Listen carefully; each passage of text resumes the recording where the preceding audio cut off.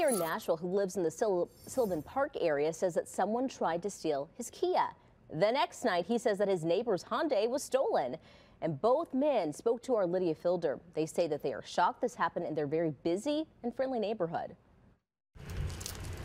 Monty Hicks walked out to his 2011 Kia Forte Saturday morning to find it broken into. I saw this part was sitting on the floor. And I thought, okay, that couldn't have just fell off like, gotten loose. It's all torn up. My windshield wiper arm is broken off. So I'm like, somebody tried to steal this car. He says it was a rare occasion that he left it unlocked, but he says nothing was taken out of it. I have a lot of camera equipment because I have a podcast, and so all that stuff was still there. They just wanted the car. Now he's left wondering why it wasn't stolen. They got everything off, but they could have got spooked away. I don't know. Especially since the very next night, a Hyundai at his neighbor's house was stolen.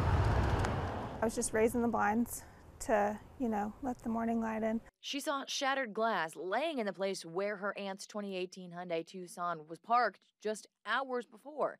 They called police. They said that it's usually kids that just want to joyride for a couple days and then they dump it somewhere. Both of these crimes track with what Metro detectives say has been a 410% rise, specifically in Hyundai and Kia thefts since last October, thanks to a viral social media trend this summer.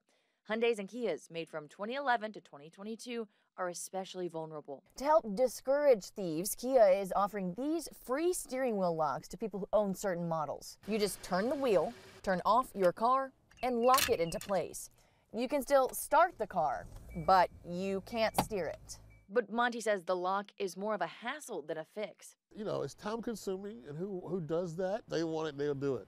So for now, he's parking his Kia closer to the house off the street while he sorts out insurance to get the damage fixed. In Nashville, Lydia Fielder, WSMV 4.